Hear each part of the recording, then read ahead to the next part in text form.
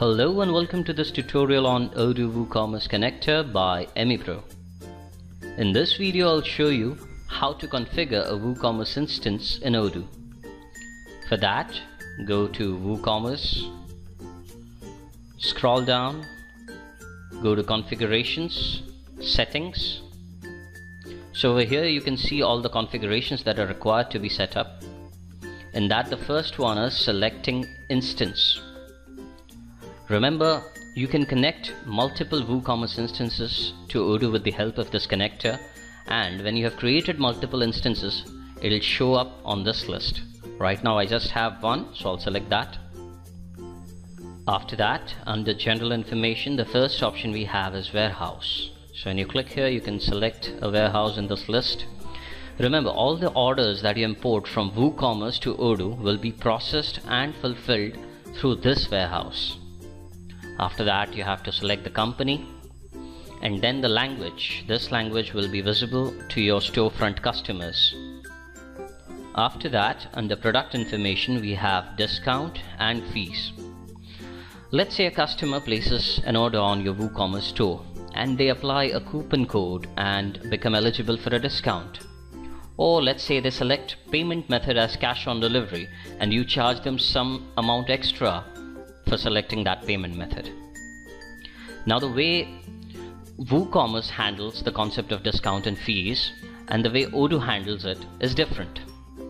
So when you import an order from WooCommerce to Odoo, what Odoo will do is it will create a separate product for discount and fees, and you will need to configure those products as type service over here. So you can select them here, or you can create and edit them, and remember to set the product type as service. So this will create a new entry in your sales order. After this, under payment information, the first option we have here is price list. Now, price list is a unique concept in Odoo. When you export products from Odoo to WooCommerce, you would want to set some price rules on the basis of which those products will be exported. Now, where do you exactly configure these price rules? The answer is price list. So this list will show a list of price lists that you have created and you can select them. But where exactly do you configure these price lists? I'll show you that. For that, go to Sales. I'll open it in a new tab and go down to Price Lists. So on this screen, you can create a new price list and set price rules as per your requirements, and then those new price lists will be available back here in this list, and you can configure them as per your requirements. After this, we have payment term. As you can see, 15 days, 39 days immediate payment. So when I select a payment term, that payment term will be printed on the invoice. So the option that you want to set here will be after how many days should the invoice be paid. So you can set that payment term for the invoice over here. Next, we have under order information, the first option over here is import order status. Now, when a customer places an order on your WooCommerce store, that order will have a certain order status to it, like pending payment, processing, on hold, completed. So when you select some order statuses over here like pending payment, processing, so when you import orders from your WooCommerce to Odoo, only the order statuses that you set over here will be imported. So you can set that here. After this, you have prefix. Now, for example, you're running multiple WooCommerce stores and you want to import orders from all those stores, but you want to separate them out using some prefix. So you can set that over here. You can give it a name, say UK or USA. So you can select the prefix as per your needs. I'll just keep hash. After this, we have sales team.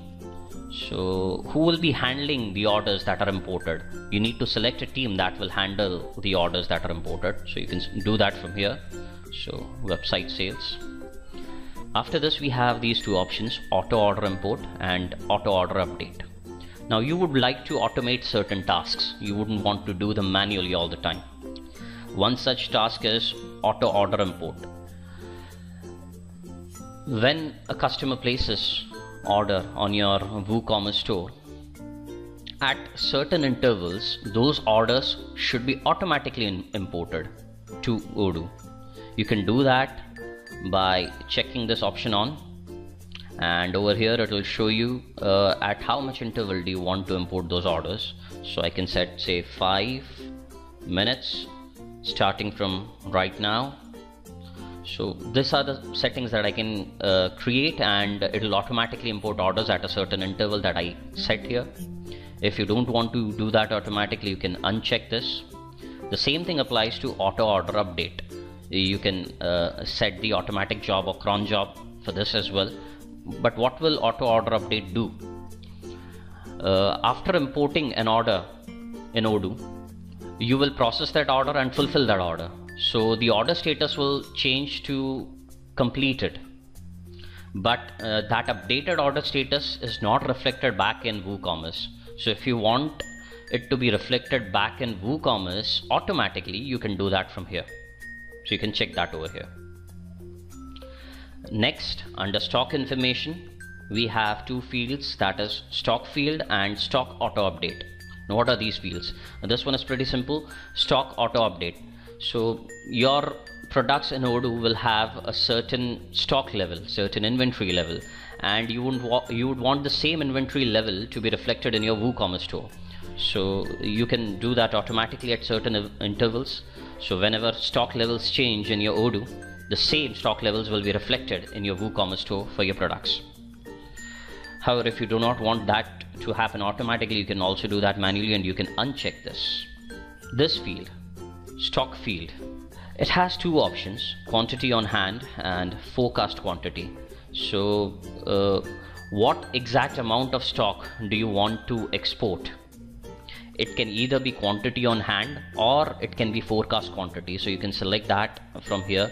Quantity on hand is what you actually have on hand, and forecast quantity is if you have already some orders placed or some procurement requests, and it calculates a forecasted quantity. So if you want to export that amount for your stock, you can select that. So this will be based upon your needs. So here we have configured all the settings that are required to be configured for a WooCommerce instance. So we will apply these settings by clicking on apply, and those settings will be successfully applied for your WooCommerce instance. You can see that here. Now once this is done, you need to confirm the status of your WooCommerce instance. Go to configuration and click on instances, and you will be able to see the instance that you created and configured. Over here the instance name is UK. It will show the state as not confirmed. So I'll click on this, and here it shows me an option of checking the connection. So after configuring all the details, I need to check the connection between Odoo and WooCommerce. For that I'll click here, service working properly. So it is working properly, so I can confirm this instance. As you can see, the status of this instance is set to confirmed. I'll show you over here as well. See, the state is confirmed. Remember, any kind of import-export operations between WooCommerce and Odoo will only take place when the state of instance is confirmed. So remember to set that. Thank you for watching this video. I hope the video was helpful. MEPro specializes in providing customization, consultancy and support for any and all services related to Odoo. So feel free to contact us on www.meprotechnologies.com.